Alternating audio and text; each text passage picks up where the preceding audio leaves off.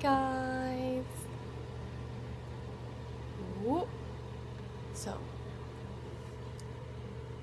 just a little talk today.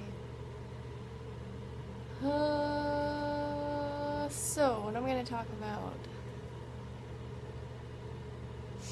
I'm going to talk about basically what are you operating from? When I ask that question, people are usually like, what do you mean?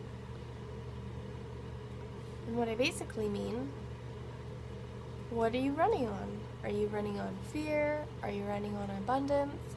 Are you running on optimism? Are you running on opportunities?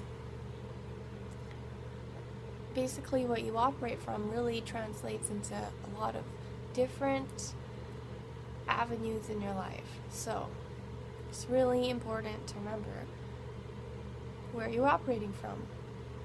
So, if you're operating from fear, maybe you're scared you're going to fail the test, or you're scared you're not going to get the job, you're scared that you're going to miss the bus.